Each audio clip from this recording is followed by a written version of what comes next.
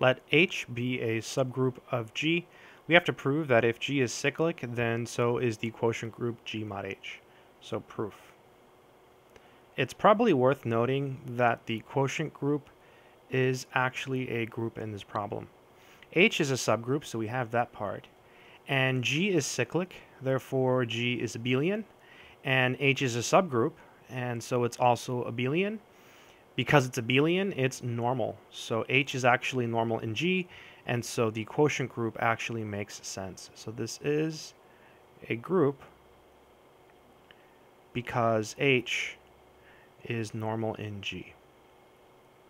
So all we have to do is show it is cyclic. So we'll start by assuming that G is cyclic. So suppose G is cyclic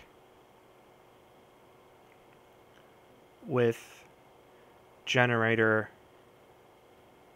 little g.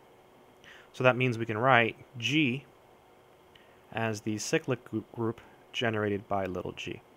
And the claim is that the quotient group is also cyclic. So we need to come up with a generator for the quotient group. So the natural choice is to look at the cyclic group generated by the right coset Hg.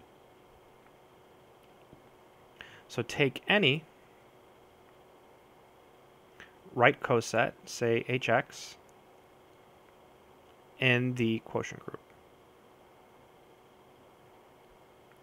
Then x is an element of G, which is generated by little g because it's cyclic. So there exists some integer, let's call it m, such that we can write x as little g to the m.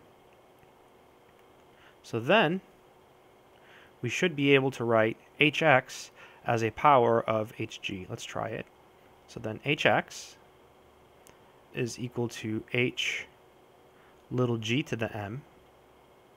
And by definition of the multiplication in the quotient group, this is actually h little g times h little g times dot dot dot times h little g, where we have m copies of this right coset.